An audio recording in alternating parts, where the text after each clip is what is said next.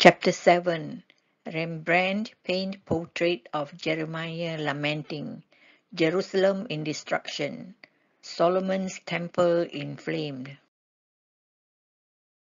Rembrandt, a famous Dutch artist, a painter, printmaker, and draftsman who won Golden Dutch Art Award in Amsterdam.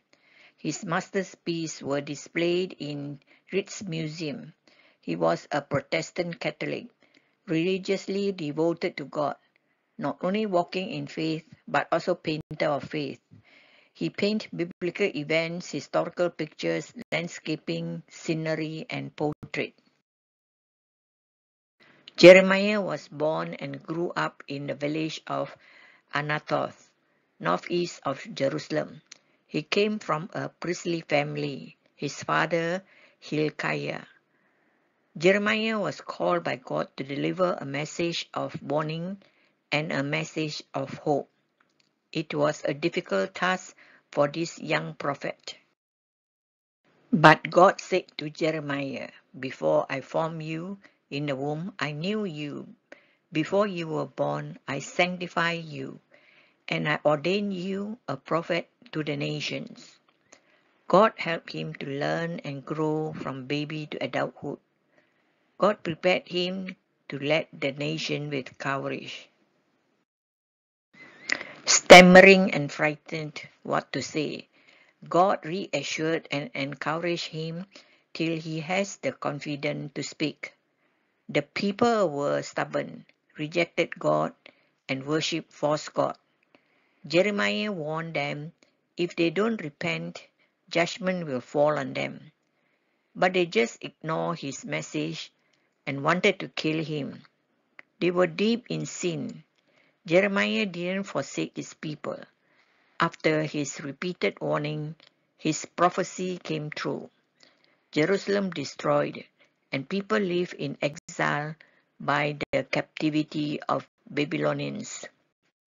Unrepentant sin will bring disasters, destruction, and loss of lives. Turn to Jesus. He will forgive and restore broken hearts, because he is the author of all life. Jeremiah's sorrowful image moves spectators' hearts. His grief appearance not only watched Jerusalem destruction, but emotionally he failed to convince the people. They did not listen to his prophecy. They rejected his spiritual message.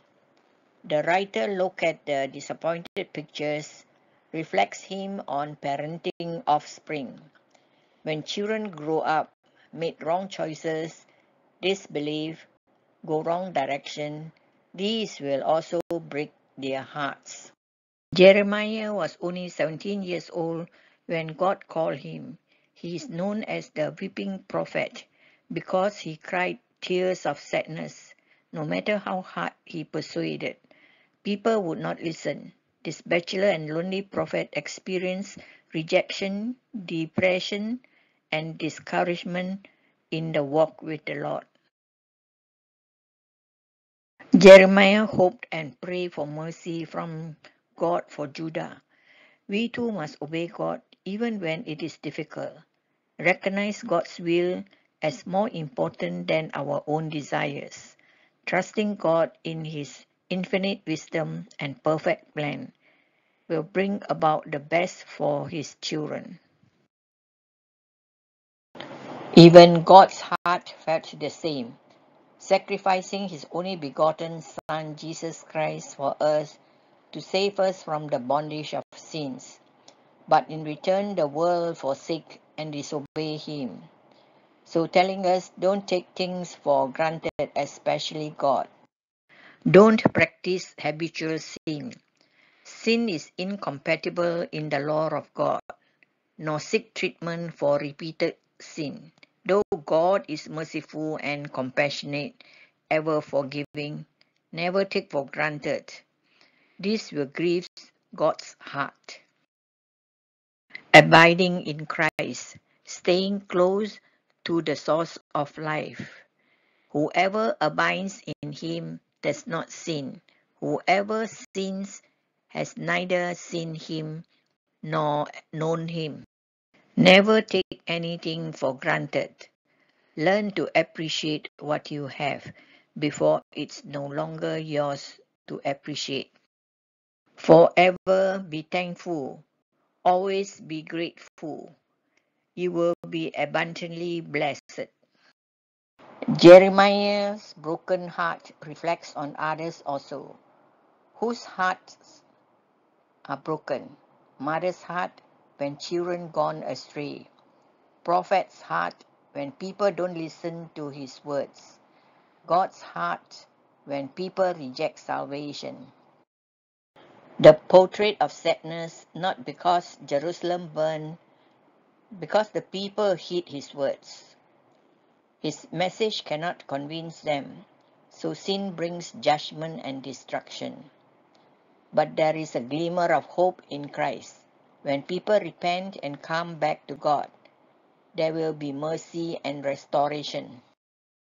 From band, paint a glimmer of hope of the prophet. In dim light, the gold jewels and vessels sparkle, and the Bible, where Jeremiah leans heavily on it with his weight. The Lord's covenant with his people is what holds this painting together. It is the hope that sustained the prophet. There is a glimmer of hope in Christ. Repentance, remorse, unhappy, sorrow, regret, guilty. Jeremiah's name in Hebrew means the Lord will restore, while the nearby destruction may give him the appearance of despair. His hope in the Lord remains steadfast. In Jeremiah 30 verse 17, "For I will restore health to you, and I will heal your wounds, says the Lord." Trusting God when you are struggling, overcoming obstacles to faith. To remain steadfast in Christ is to continually realigning with Christ in faith.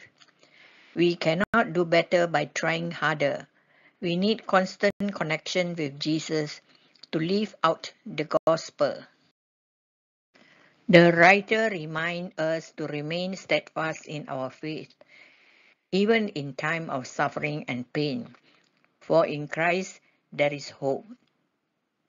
Every tall tree began as a tiny seed. Every great victory withstood a tumultuous storm. Every mighty miracle vanished a terrible problem. Keep your faith and remain steadfast. In Christ, there will be a ray of hope. Shalom. Have a blessed day.